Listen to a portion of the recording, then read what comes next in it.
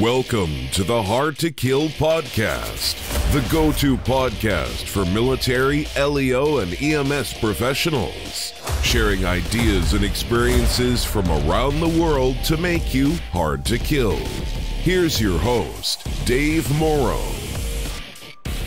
So we're ready to go? Rock and roll. Good to go. So 3, 2, 1, here we go.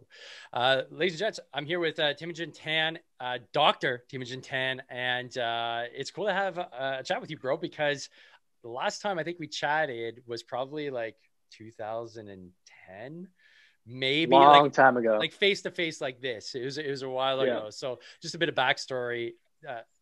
Dr. Tan was in my platoon when I taught my last infantry course in 2008, and now he's a full bird doctor, and he's got a rock star business teaching survival skills. So Dr. Tan, Teimojin, how's it going, buddy? And why don't you give the listeners a little bit of your background, bro?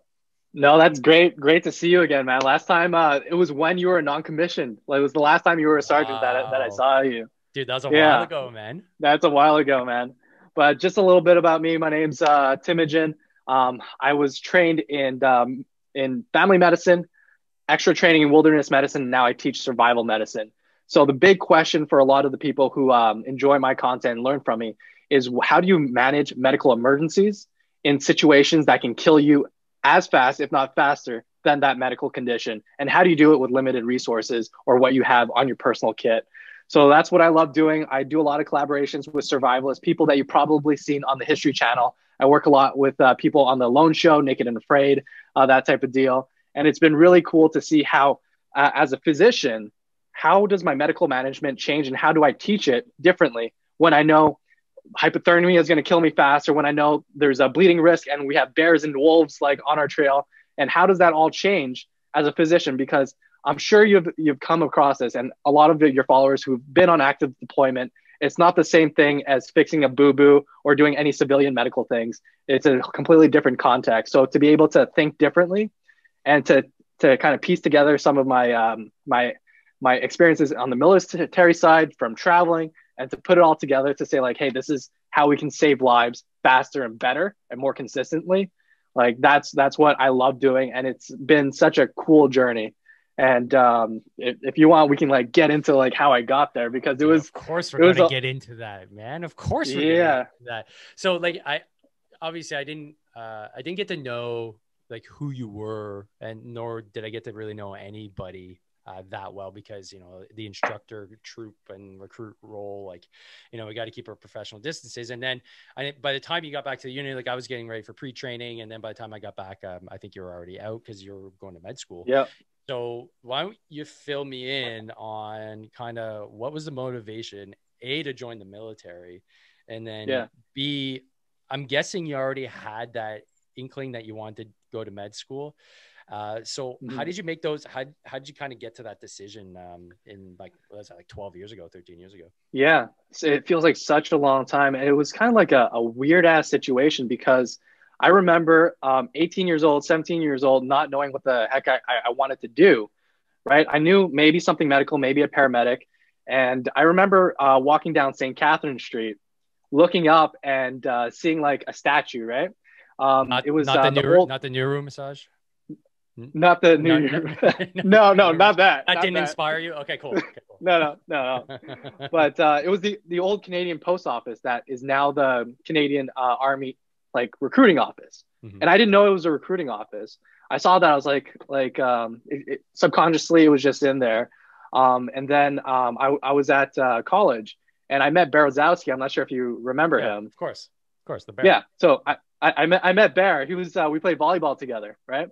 And I was like, fuck, like I'm thinking about some kind of medical thing, but I have no money, right? And I would see him coming every day with those, you know, those boxes from X's, you know, the white boxes with all the food.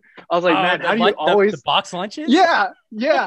So like, he was like, yeah, man, like I go to work every Tuesday, and like they give me these lunch boxes, and I just keep them. I have like 5, and then like that fuels me for the whole week. I was like, oh, that's sweet. I was like, how much do you make? It was like, oh, I make this much, and they pay for like university, like at least a decent portion. I was like, all right, sign me up. So like that's how I got recruited at the Canadian Grenadier Guards. And at that time, it was just purely money and, you know, infantry. That they'll take pretty much anyone, you know, if you pass all the Doesn't markers. matter. So I was in, and I got to meet some really cool people. Sergeant Butterworth at the time, and he really kind of put me in the direction and kind of showed me what's out there. Specifically, I was talking to him, and I don't know what his rank is now, but Anhorn, he might be some high-ranking officer at this time. I don't know. I think he's a major now. Yeah, Corey's a major. Oh shit, that's amazing. I don't know. But they introduced the thought of the disaster assistance relief team. Go anywhere in 24 hours, provide a high quality relief. And I was like, damn, that's what I want to do, you know? So I was geared towards that, more geared towards survival, like all that winter warfare stuff. Like I was trying to get colder, stay out there longer. I think my longest stretch was like 2.5 months straight in those 10-man tents up north. And I really fell in love with that. But what I saw was that no matter what kind of context I was in, I was always drawn towards like a medical thing. And I found myself not knowing what to do. You know, like we had big guys like, is Bango still in the army? Yeah, of course. Yeah. Yeah. So you got these like really, really cool dudes, but you put them in a situation where like any human being, they can be exposed to something and have a medical condition. So there are people like him who are big guys, people we look up to, people we like really trust, but you put them in a severe hypothermia and they're like delusional and stuff like that. That's scary shit. And you don't know how to treat that. I found myself in multiple different situations, whether it's the extreme cold, extreme hot, or anything. And being in that situation where you're just completely helpless, you know, you're like, I want to help you. I don't know how. And I know this can be really dangerous. So that kind of put me down a path of like, hey, I should probably do something more medical based. Mm-hmm. And it took me a while to get to med school. And eventually I found my way there while I was working in international development overseas. So while I was in the army, I would be studying to get into like international development, to go overseas to help people, right? I remember going on the gun ranges and like working night shifts and like pulling off my Kevlar helmet and like looking at my flashcard in my helmet, putting it back on, and then like they're literally like active fire ranges, and I've been studying. Reservist life, man. It's the reservist life. Reservist life. It's like, Sergeant, I got an exam on Tuesday, so yeah. Like, I'm just going to peace out and like chill and read some notes. Like, yeah, no worries, man. I got one too. Exactly. Very cool, man. So yeah, this was always something that clearly you were driven to, and like just the experiences that you had in the military, I guess you must have had some kind of spark, and now it just kind of fanned the flames a little bit. So absolutely. So you took that experience that you had in the military, clearly had, you know, an impression on you. And then from there, you went on and decided to go to med school. So you're in the States right now. So how did that start? Yeah. Like, did you go right to the States, or did you start here in Canada? Mm-hmm. Like where'd that journey take you? Yeah. So for all of our medics or medical related army people applying right now, you know how hard it is to get into med school in Canada. I tried once, fucking got rejected almost immediately, like automatic auto reject, because sometimes, especially in Ontario, they look at your grades, right? And they have like an automated system that just auto rejects you. So like, I was like, oh shit, you know, like, you know, Thou like, shall not pass. Get out of here. Get out of here. You know, so that didn't go. And it was really like serendipitous. Like I was dating a girl from Massachusetts, and she was like, hey, just apply to the US. Like we were dating at the time. So I was like, all right, I'll apply to the US. And at the last minute, it was her family doctor who looked at my profile, coached me through, and was like, you should apply to be an osteopathic physician. I was like, don't want to crack backs, don't want to be a massage therapist. I'm good to go. Like, no thanks. And she was like a major in the U.S. Air Force, right? Mm-hmm. So she was up there in rank, and she was a doctor there. So she was like, no, I'm a doctor. I treat people, but this is what the degree is. You have like additional training to work on musculoskeletal issues, whether that's joint, muscles, ligaments, that type of thing. I was like, all right, like what's the difference? She was like, same training, but additional stuff. So I was like, all right, I'll apply to that. So I actually got a scholarship to Michigan State, a decent one. So I was like, all right, you're going to take me, you're going to pay for a decent chunk. I'll come. So I went to Michigan State, and that's how I got plugged in to the US system. And they've been giving me kind of signing incentives to stay in the States for residency. And then I think next year is going to be the first time in over 8 years that I'm coming back home. Oh, wow. Okay, cool, man. So basically like you're in America, man. Like you're you're a knife wielding. I think you got one on your wrist right now. Like you're. Yeah, I wanted to show you. I want to show you some of my stuff because, yeah, like some of the collabs that I've been doing recently. It's just like these guys are awesome, and they've been just giving me a bunch of cool stuff. Yeah, I can imagine. Like you're definitely in the right place at the right time, and having just seen kind of your progression on Instagram, and that's basically how I realized what you were doing because of Instagram, right? Because until I got on Instagram, which was only like literally 2 years ago, because I started a business, there's a lot of people I just lost contact with, and you have your own business too. So okay, so you got that, you got your PhD, is it a PhD or is it just it's a doctorate? It's like it's a doctor's degree, right? So, okay, and so and now you have that ability to not only treat people, but you also have that extra doctor of osteopathic medicine. Is that what you call it? That can absolutely.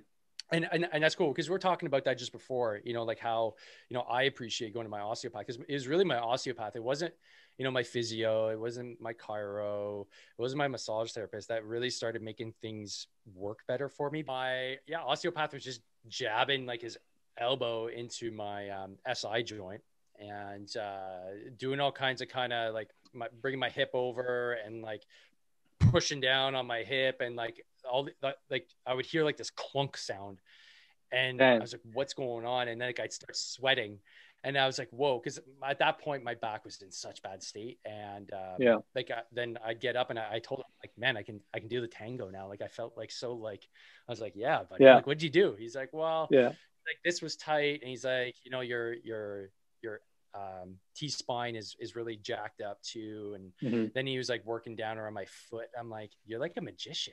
Like, so it was intense. So I assume like that's what you do, right? Like you do that. Yeah, it's very similar. Like you felt it. Like as soon as they're done, like your legs feel like jello. You feel like you're good. You can like take a nap and like everything's all loose. But that's definitely a component that I do. Yeah. So specifically at our clinic, like we treat just your regular people with chronic diseases like diabetes, whatever. But we have a lot of obstetric patients too. People are pregnant. And when you're pregnant, all your joints are super loose. So to be able to like have a mom who's like just crying 24 hours straight, something's wrong with her pelvis, and to be able to be like 2 seconds, fix it, and they're like instantly feeling better. That's like just a huge reward for myself as someone able to do that, and for her too.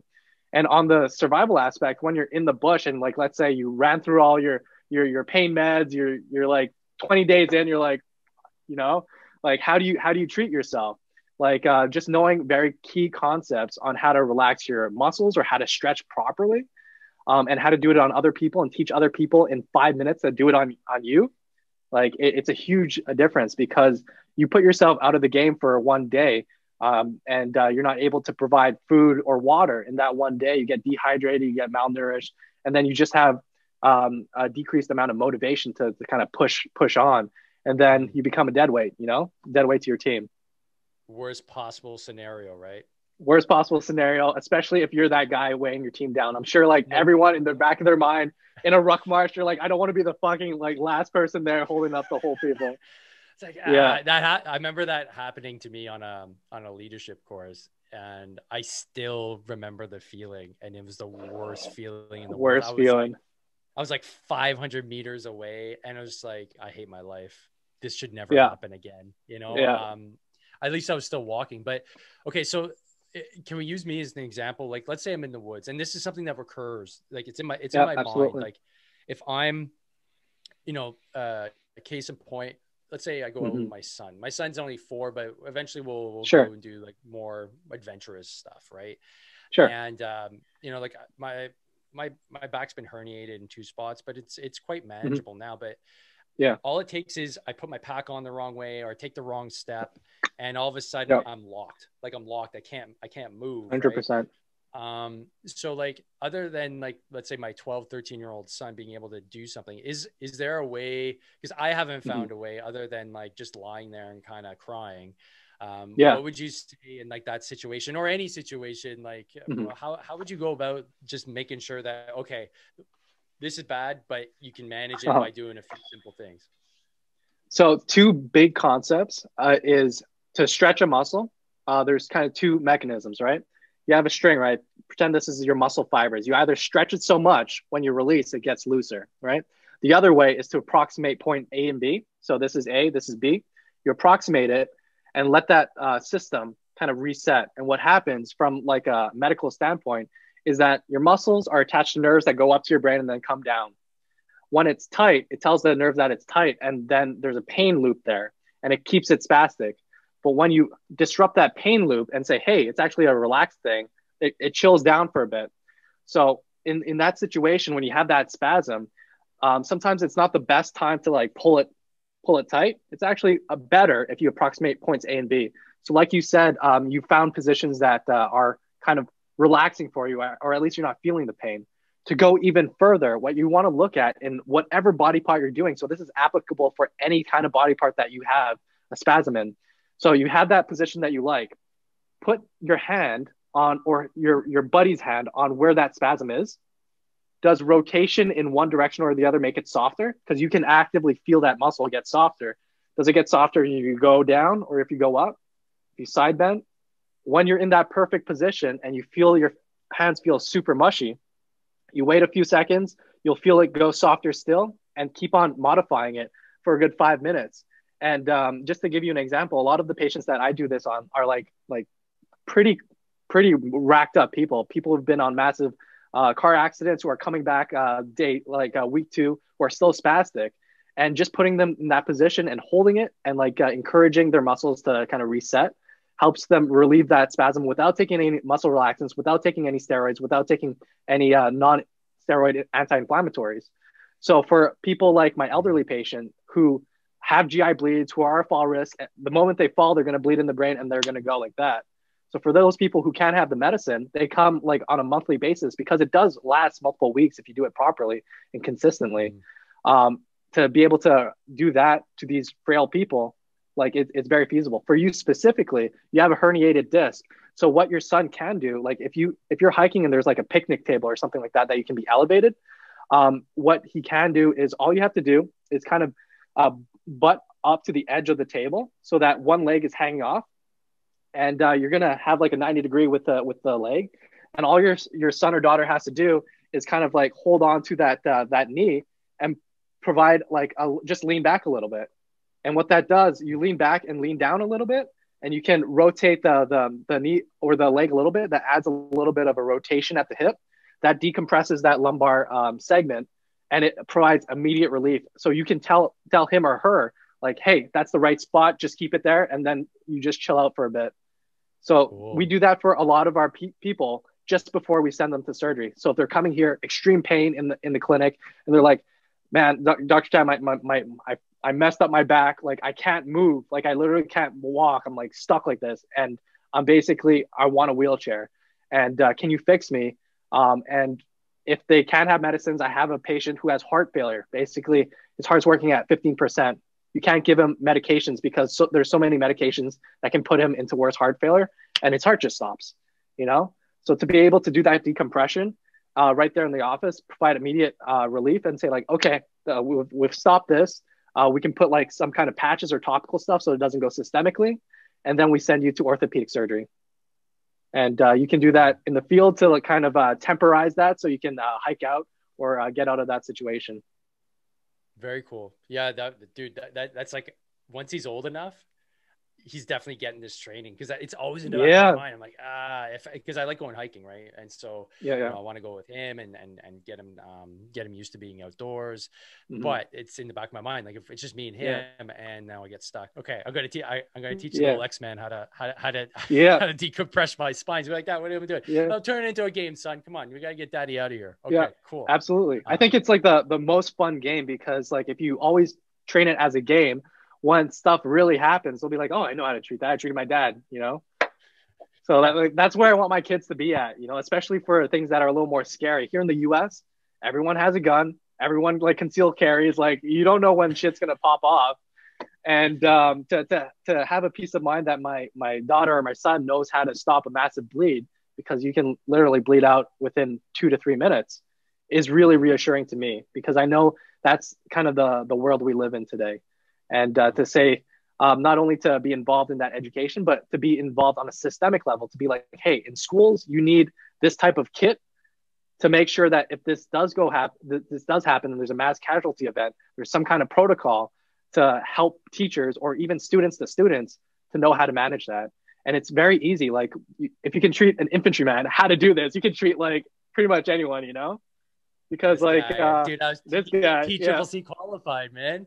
Yeah, they took all his infantry dudes and taught us how to like patch holes in people and like put on tourniquets and stuff.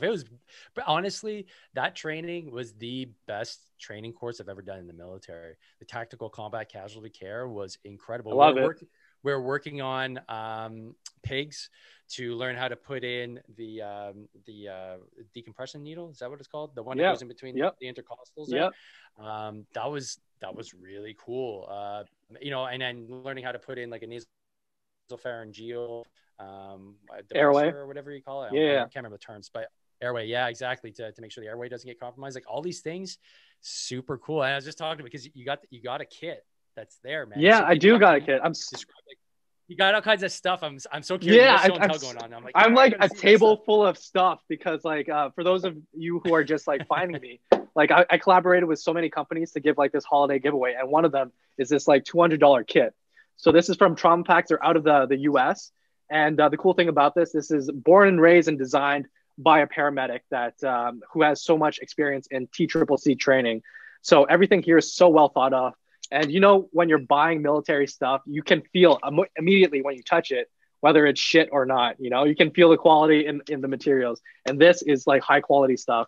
So number one, it's MOLLE compatible and it's a rip away. So this can be on your pack on your belt. And when you're addressing yourself or your patient, you undo the clip and it just rips away. You put it next to the patient and you start your kind of treatment algorithm. Tourniquet, as it should, is on the outside and it just pops off. It got these little pop-up bungee cords. Right. And then you have your primary tourniquet. And what's cool is you have a secondary in here. So this kit is made for massive bleeds and like things that can kill you the fastest. So it's not your boo-boo kit. This is for like what I keep in my car going down the highway in anticipation of something like a mass casualty, motor vehicle accident, that type of thing. So just to look at this, there's jam-packed with a bunch of stuff. Things that you might recognize, like an Israeli bandage, which is really cool. Israeli bandage, yeah, it's one of the longest bandages you can use. And this is the updated one, so it has extra padding in it as well. You got your secondary tourniquet over here. This is a SAM-XT, and these are customizable. So the reason why I have this is because this is my personal preference, the SAM-XT. For most military people, they're familiar with the CAT Gen 7. CAT tourniquet, the combat applicator tourniquet. This one's kind of another approved one. And in addition to this, we got you talked about it, your needle decompression right here, a big girthy guy that you can shove in there for a pneumothorax. And in addition to that, we got, like you said, nasal pharyngeal airway with lube, just like that. And then for sucking chest wounds, let's say you get shot through and through and you're getting that air in and it's just accumulating and pressing on that lung. We have a high fin double pack over here. Oh, cool. So this is for, so what this does is it's kind of like, remember those training, you put like a Ziploc bag and you kind of cover 4 sides. It's got so the air leaves already. Yeah. Yeah. So this is like a very sophisticated version of that. So you can put one on the entry wound. And if there's an exit wound, you can put one over there too. Gotcha. So that's really cool. Very cool. And obviously they have something for hypothermia. Their updated packages actually has an updated version of this. It's bigger and it's 400 times warmer.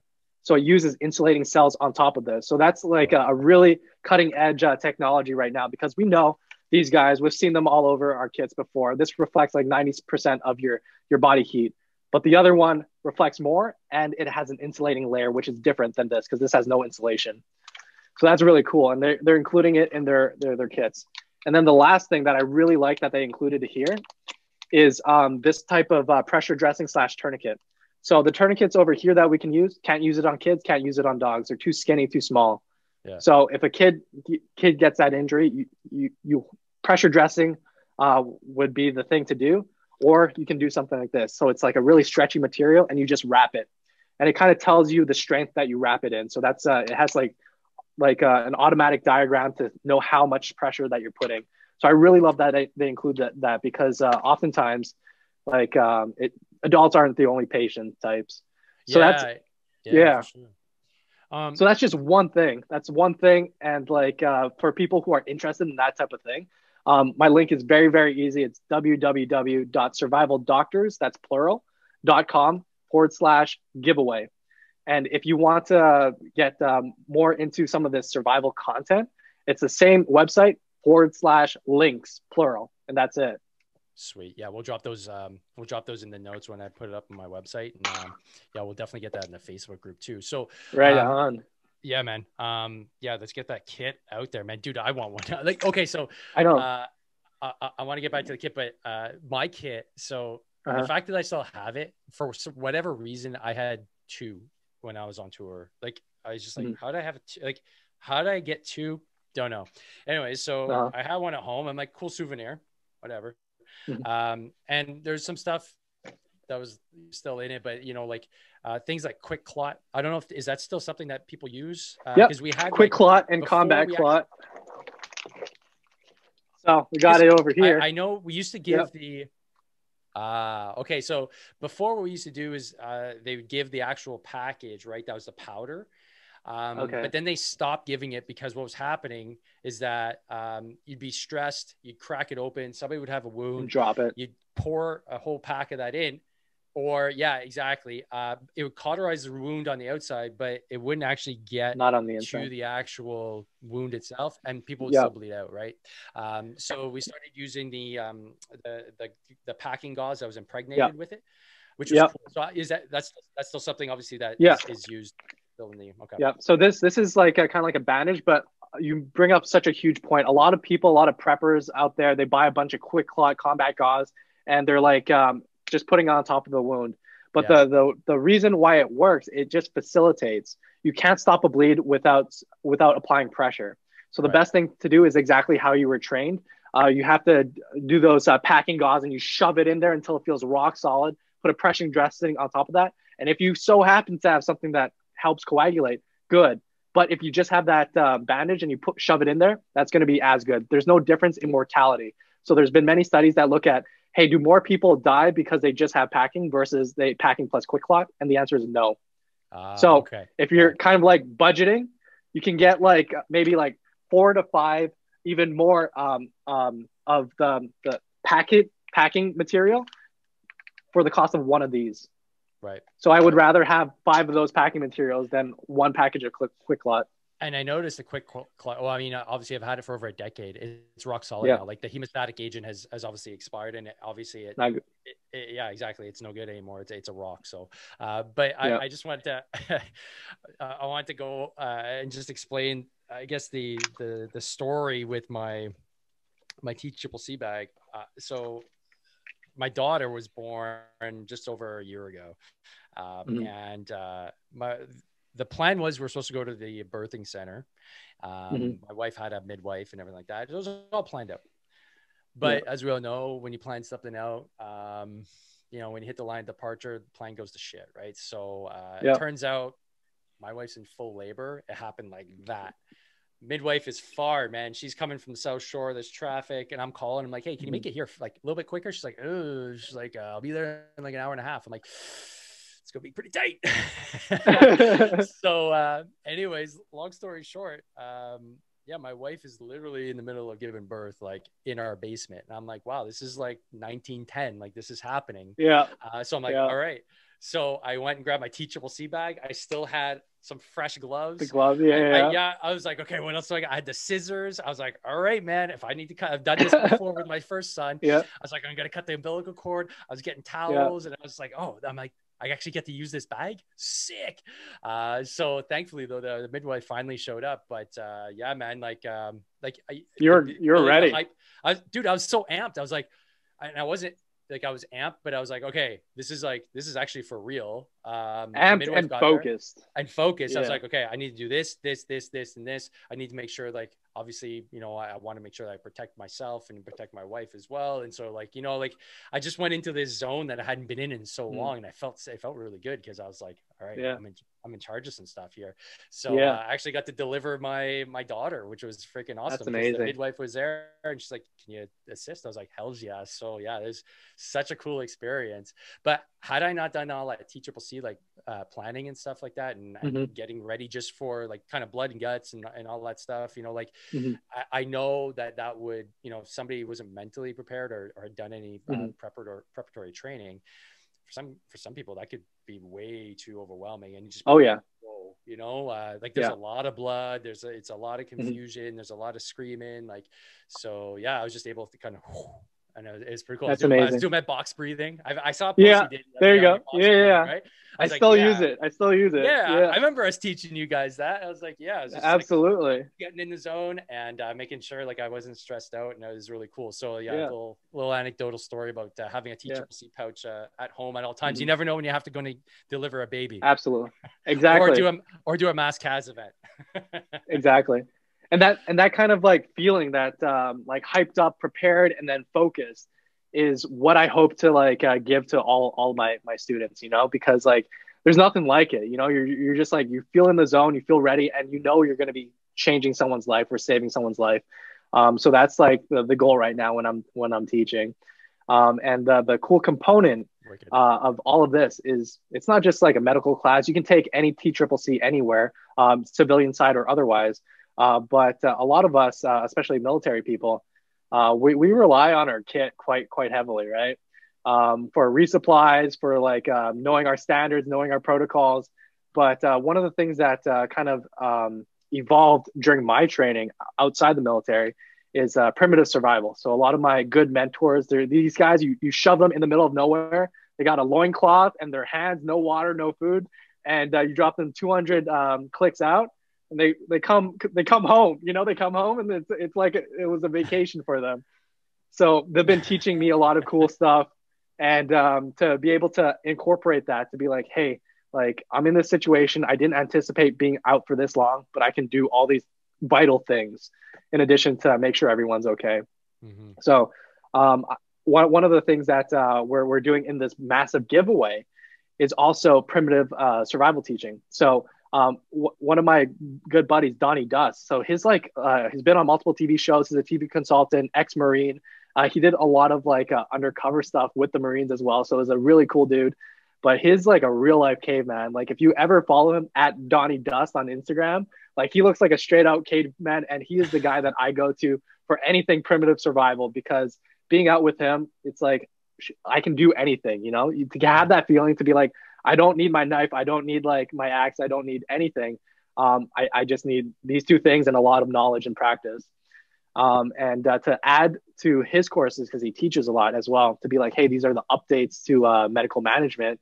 And it's something that I feel like is a beautiful kind of synergistic experience between survivalists and coaches and ex-Marines and like military people who may not have the most up-to-date medical stuff too. So there's a lot of different companies that are coming together to help educate people to get that goal of saving lives in these unforgiving environments.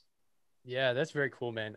So are you doing like seminars where people come and actually see you? Like obviously the COVID environment sucks, so that may put a wrench in your plans. But is that kind of what you're doing, or is what you're doing now just basically like online and you can learn through video and stuff like that? Like what are you up to right now? Because it sounds really cool. Yeah. So this is like so new in my kind of business journey, right? So right now I was like, it was almost maybe 8 months ago where I just had like the concept of like, hey, this is exactly what I want to do. These are the people that I want to teach and serve. So everything right now has just been free content. You know, if you want to hop on a live on my Facebook, on my Instagram, I'm on TikTok now, which is blown up. Yeah. I got to follow you on TikTok. I just lurk though. So I'll follow you, man. Yeah. So like to be able to teach people and to get them like, hey, this exists and I can get this type of education. That's what I want. And then on the live events, then I give as much value and information as I can. And if they have questions, like I was on the COVID units for almost 3 months Like I did inpatient ICU type of care, people intubated, pronouncing like 4 or 5 people dead every single day. Like a lot of our people are very scared. They don't know what's true, what's not, especially in the US. And a lot of our followers have questions about that. So if you're thinking about like, hey, like this survival stuff is cool, but in addition to that, I have a bunch of medical questions, you're always free to like jump on our lives and ask those straight up, even if it's not on topic, you know? So it's just like, you know, so it's cool, really man. Fun. It's really yeah, fun. No kidding. It's really fun. Well, dude, I like no joke. Like once all this COVID stuff blows over, I don't trust myself without gear in the woods. Like I can go camping. Don't get me wrong. Like I can go for a hike as long as I got my like Gore-Tex and I got my knife and I got some rations. I'm good. Mm-hmm. But man, if I were to go in the woods for any extended period of time, man, without like military resupply, don't know. I definitely like to learn a few things. Right. I definitely am I'm an outdoor virgin for all the years we do in the military. Like I think people have a misconception when you're not like special forces or like a Green Beret or you're a line infantry soldier. It's not like you go and like learn survival skills, man. You sleep it with like everybody else. There's a bunch of stuff following you, water, food, you name it. So I don't really know much, man. Like I grew up in the suburbs. It's like, I don't know shit about shit. Like, I don't know what the tracks to look for to find food. Like I just go find water. And like, if I didn't have any purification, I'd be like, I don't know. Like, I guess this is good to go. Like, so these are the things that like in my mind, I'm like, I should be better at. So like, absolutely. I'd love to be able to come down and freaking like learn a few things, man. Cause I follow you on, I'm like, oh, I need to learn that, you know? Yeah. Absolutely. So the cool thing about what we're kind of gearing towards is not only do we provide a lot of value online, there will be a course that people can pre-register for. I'm hoping to launch it sometime in February, March of this year. But a lot of who I collaborate with are these like high quality, like experience, like to the point of like decades and multiple decades of experience. But I go out with them.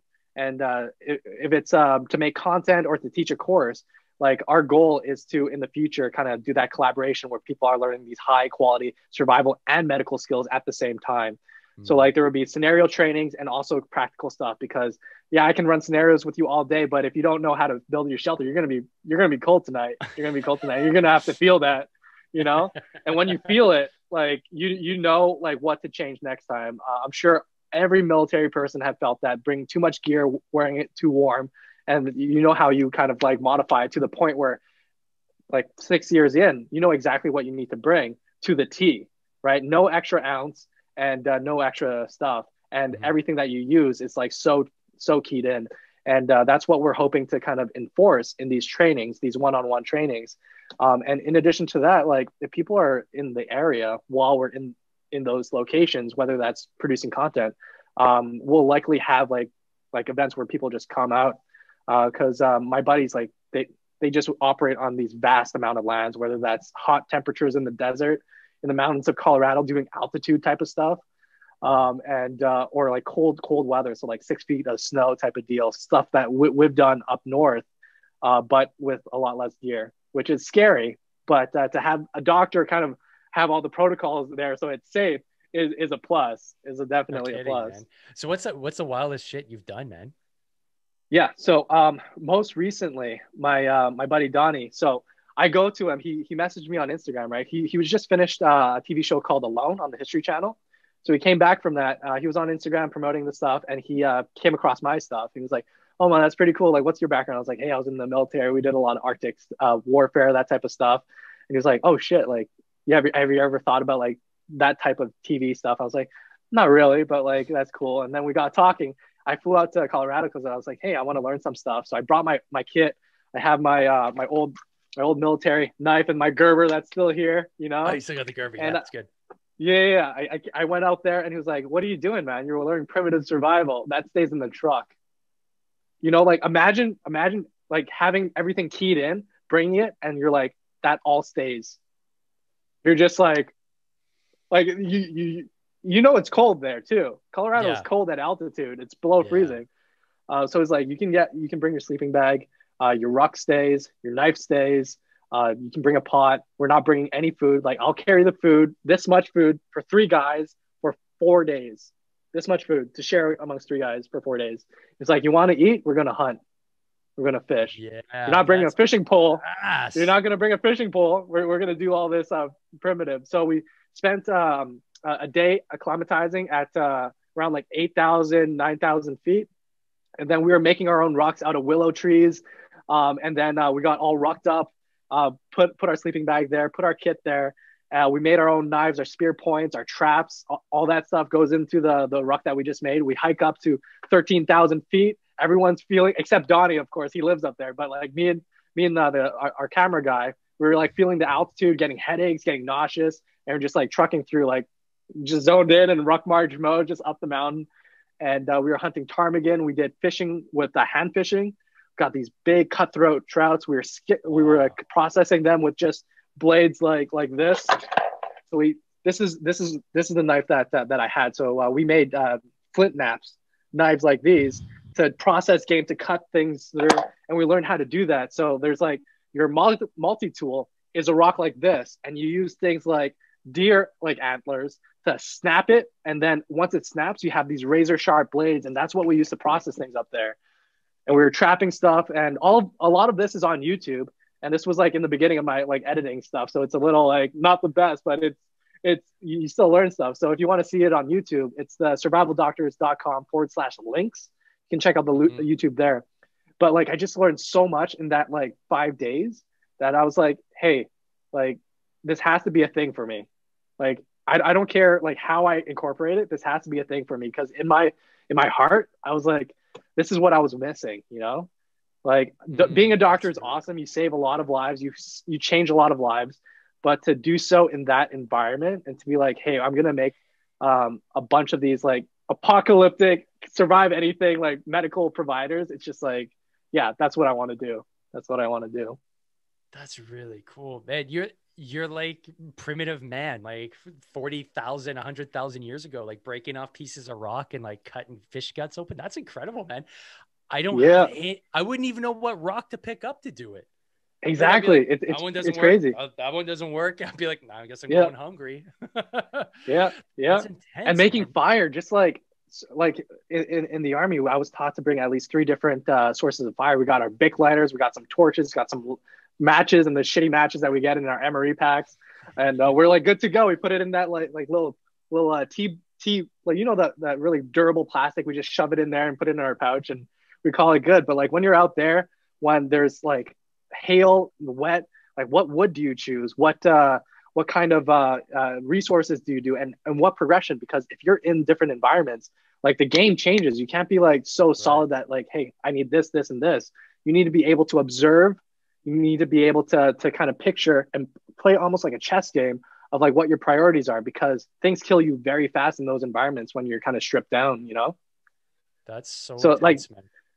I know it's so fun to do this. It's so fun to do this. And these guys are just, and girls, because the last season 7, 2 of the top 3 people were these badass women, and to be linked into them and being like, this is their approach, and it's a little different, and it's just awesome to like get to know these people and to have that network. And I'm happy to share that network, because like these are the people I hang out with, you know? So they come to our events, and they teach what they know, and they know so much, man. They know so much. It seems, you know, the more and more like quote unquote civilized we become, we have to give up something, right? And that's the side you're talking about, right? Like the understanding of how like nature works around you. Like I know how to use an iPhone, but I don't know what fucking rock to pick up to cut up fish. Like, and if that day ever comes, you know, like I guess it's like the individuals that can adapt the fastest that figure it out, and then you're left with like the most primal human beings. But like as it stands right now, 99% of people that at least live in cities, like we don't know. I don't know. Yeah. So dude, that must be such a, like, what's is there kind of like obviously you enjoy it. Like I can tell like you're passionate about it, you got a business. Like I can just tell in your voice, like you're really fired up when you talk about this stuff. But when you're out there in the woods and you're learning like how to survive, is there like a connection that you feel that's like different than anything else that you do back at home? Such a deeper connection. Like not like even outside of this survival training that's only been going on for the past like maybe 5 years. Like before that, I did a lot of international trips working with like indigenous group, like the Maasai people specifically. Oh, cool. And just to not touch your phone for like a week and to just appreciate how the sun hits your face and like how an orange tastes on your lips. Like it's almost like a meditative type of experience when all you're experiencing and thinking of is what's right in front of you and what you need maybe today and maybe tomorrow. And it's just a different way of life. And I feel like the appreciation for every single moment, every single taste, every single sensation is completely different. And I find that same type of appreciation when I go out on these adventures, because like you're there and you're just experiencing everything. And it might be for the first time, or you might done it a million times. But I can speak for Donnie and people like Donnie. Every time they go out, they feel that, and that's why they want to stay out, you know? That's you mentioned the presence of just being and enjoying something like an orange and the sun. It's something that I've come around to start appreciating, I guess, and really recently too. Yeah. Just because, as far as I've like just started, you know, my journey and my path, you know, it's so chaotic, right? And you know, with kids, it is, and just like I'm missing something because I was talking about this with a friend, you know, like at what point do I say like, okay, I'm good, like. You know, I'm always thinking, well, I need to do this in the future. And like when I hit this metric and when I get to this goal and I've accomplished other goals and I'm still not at the point where I feel like, oh, that felt really good because there's this other that I'm searching for. But this whole idea of presence and like, you know, reading like Eckhart Tolle and like the Stoics, it's like, no, all there is now. Everything else is irrelevant. And it's so hard to wrap my head around, but from what you're talking about, it's really getting grounded in nature seems like that critical component. And like, you don't have to like, I don't have to start like cutting fish with like a flint knife, right? Like you could just really just be more present, just be there, get into nature a little bit more. And that's something I definitely don't do enough is get out in nature and just enjoy it. Right. And I'm sure like that fish that you ate after you like made a knife and like probably the best fish you ever had in your life. Big time. Man, that's amazing. Yeah, that's amazing. We're making bread on the fire and everything like that. Oh man, great. Yeah, there must be. Yeah, I mean that's pure primal, right? And I don't think a lot of human beings get to experience that anymore. So, look, dude, this is so cool. We were talking about this for a while, but like I'm so glad you got a chance to actually fire this up.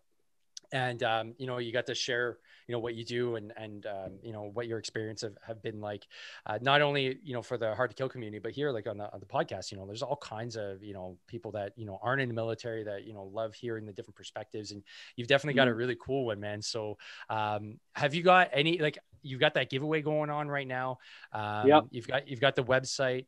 How do people find you? Like, what are your handles? Like on IG, Twitter, everything like that? So on IG, Twitter, pretty much everything. You can find me on survival.doctors. So it's kind of just 2 words split up, and doctors, just make sure it's plural and you'll find me. And if you want to go directly to all my kind of social handles, it's just www.survivaldoctors.com/links. And you can find all my stuff and the giveaway. The giveaway is pretty epic because it's not only medical stuff, it's a lot of survival stuff. Key things that I wish I had starting out. So if I was brand new, this is the stuff that I would have, to the point where everything in this giveaway is an upgrade to my current stuff. So these are all the items that I wish I still have. Like, this is my baby. I've had this for 7 years. This is a Carpenter's forest axe. And the one that I'm giving away is a 24-inch, 2.4-pound head designed by an alone champion, 77 days in the wild alone. And that's the axe that he killed a wolverine with, you know, to get that design directly from Siberia. Like, this is a Russian Siberian, like axe shipped all the way here to North America. To get that as just one prize is huge. You know, it's a $250 thing, but just the added fact that this was designed by someone who's done it, and this is his personal specification, is just like mind blowing. I want that axe, but I can't get it. I can't buy it. You can't buy it. There's not enough to ship. There's a myth around it. That's incredible. There's a myth. He cool, man. Shot a wolverine and hammered it down with that axe. Wolverines are one of the scariest things. They take down wolves, they fend off bears, and that Wolverine was eating his moose supply. So he's basically like, it's either the Wolverine or me, and he got it one night and just finished him. Wow, man, that's such a cool story. So, and yeah, those are my friends. You know, those are the dudes in my circle. So it's really cool to like intense, man. Talk about them. Yeah, you got. And we have yeah, and another cool thing that I wanted to show off is this book knife, because one of the other things that we don't typically have is a really good high carbon blade. This is from Sniper Blade Works. They produced this knife for a show on Discovery Channel. So you're literally getting something that you can't really buy. And it was on Discovery Channel. It's kind of like a belt clip over here, which I really like because you can change configurations. I like carrying it like this just because of the weight. And there's like zero rattle here, very nice fitting. And this blade's huge. Like you can process wood so well with this. Has a little bit of a pistol grip ergonomics. So when you're snapping at things, it will cut through quite a lot. So I use this as like almost like a mini hatchet at times. It's freaking cool, man. Yeah, and we have hand forged blades, you know, like a lot of cool stuff. So these are all the things that, like, you know, like you start building your arsenal, and then your wife's like, "What are you doing down there?" It's like, "Nothing, honey. It's just like a little side. I got my little side room, right? It's like my little room. I got my little shelves and stuff. That'd be freaking cool to have in there, man. Just gotta make sure the kids don't get a hold of it. Got to keep them up on a high shelf. Away. Like a safe or something. Very cool, man. Yeah, very cool. So Teimojin, man, always a pleasure. And I think we definitely need to touch base a few more times.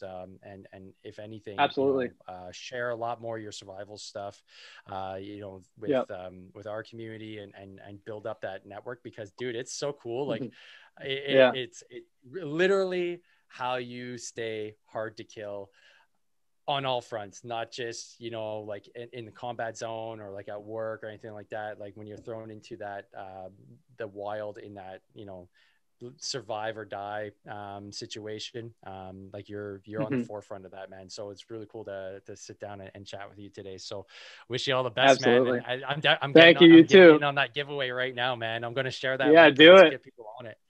Wicked, for sure. Thanks for being on the podcast, buddy. Take care. Love to be here. Take care, bud. Thanks for listening to the podcast. You can find out more about training, nutrition, and mindset at davemorrow.net. Be sure to like us on Facebook and Instagram at DaveMorrowPT. And don't forget, strong people are hard to kill.